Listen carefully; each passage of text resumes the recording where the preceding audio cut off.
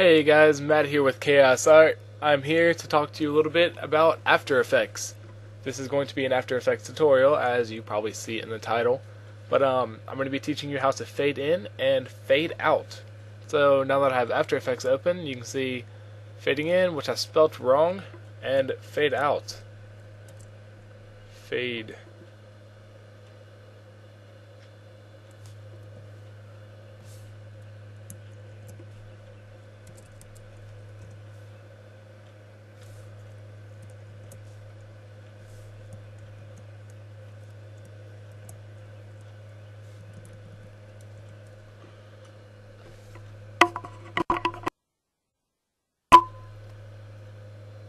Hey guys, what's going on? Matt here with Chaos Art. I'm here to talk to you a little bit about After Effects. This is going to be a really easy tutorial talking about fading in and fading out, different objects, text, whatever you want. It could be a whole composition if you want to, trying to go from one clip to another. Very easy to do.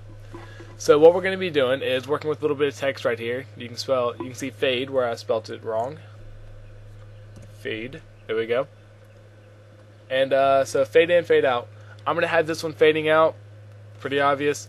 As you can see over here in my effects and presets box, I typed in fade just to see what would come up. You got fade in layer below, fade in plus out frames.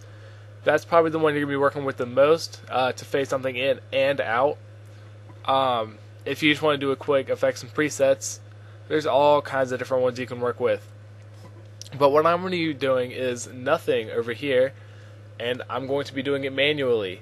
I kind of prefer to do it this way. It's a little bit easier to me just because I can kind of really be exact with how fast I want it to fade in or out. So fading out, you can see my little composition right down here. Go ahead and make that smaller. I'm going to click this arrow, and it should bring down a menu that would look like this normally. And then just click transform, and you have all these little options right here. This isn't very advanced. It may look like it. The more you get into After Effects, the more you're going to be working with keyframes, and that's what we're going to be doing right here. So you're going to want to go ahead and click this little stopwatch right here, right next to opacity. And as you can see, where I had this timeline marker at is where that keyframe is going to be at. And it's selected, so it's yellow.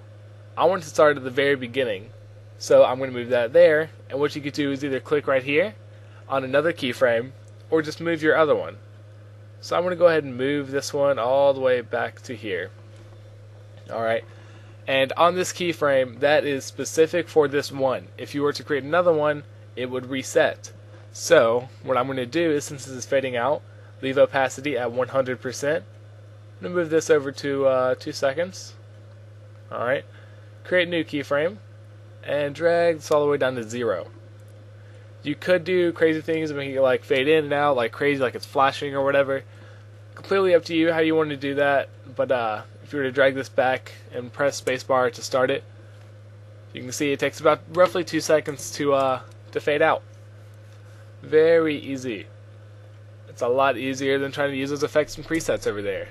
One more time, fade out. And you can change how the duration of your seconds or anything like that in your timeline by this little tool down here. You can click the little mountains, make it further apart, click the big mountains, and you can go all the way down to exact frames. So if you wanted it to be 12 frames till it fades, you could do that. Go ahead and make this a little bit smaller. See, I could drop this down to 1 second if I really wanted to. With the fade in, I guess I will make it 1 second. And I'm going to show you a different way to do it. So go ahead and do fade in. Already brought down the menu for me. And about 1 second, so I'm going to go ahead and click opacity. It made a keyframe right there. So as this one's fading out, this one will be fading in. But at this point, you can still see it. What we need to do is change this keyframe down to 0%. Now that it's 0%, you don't see it, because there's nothing there to see. It's completely translucent. So on 2 seconds, when the other one's completely gone, I will make this one fully in. So this one will fade in a little bit faster than the other one's going to fade out, but it'll be kind of a cool preset, kind of a good example. So it's what we made. Fade out, fade in. If you wanted them to fade out and fade in at the exact same time, you can just always move your little keyframes to wherever you would like. And try one more time. There we go. Looks good. This can not only be done to text, it can be done to anything. Like I said earlier, you can make a whole nother composition. Just do composition, new composition. Snippets. Example 1. Alright. And I'm going to put in a box. A bright red box. So, we still have this fade going with that one. And we have that one there.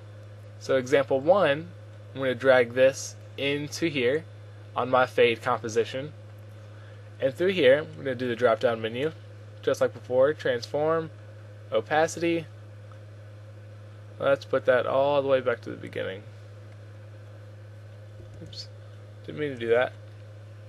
There we go. I'm going to just move the box over here just for example. And once that one's faded all the way in at 3 seconds, what we're going to do is go ahead and put that right there. 3 seconds. It's going to take a second to fade out, and it'll be gone. So it'll be here the whole time, and it'll fade out. Alright, so you see fade out, fade in, they do their thing, and then that one goes. I did this on the composition itself. You can do it within the composition. So if I were just to delete these presets, the keyframes right there, and go to example 1, I can mess with the shape layer by itself. Just go to transform and do opacity just like I would before. And it'll make something that looks kind of like this, which you will see in a second.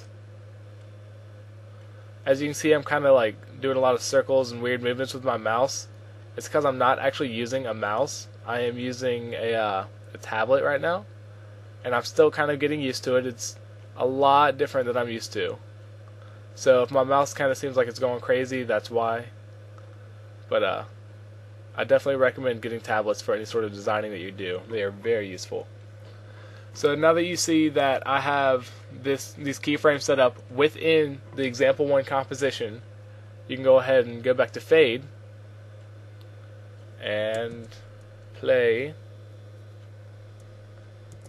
And nothing happened.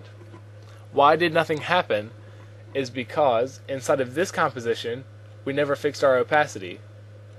So go ahead and make that 100 again. There we go. And let's start this over again.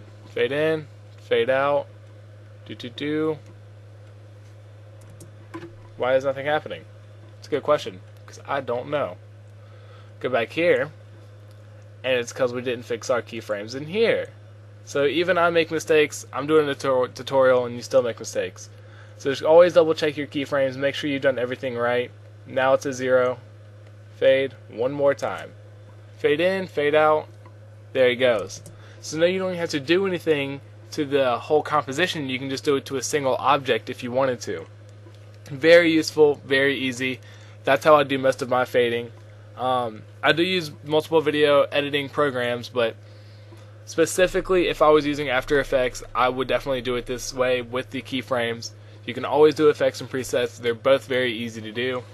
Thanks for watching, guys. Let me know what you thought, and leave a comment. Let me know. I like to read your comments. I like to know your feedback, see what videos you want me to make. This video is actually a request from somebody on a separate video.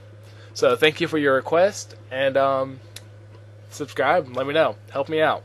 Thanks, guys.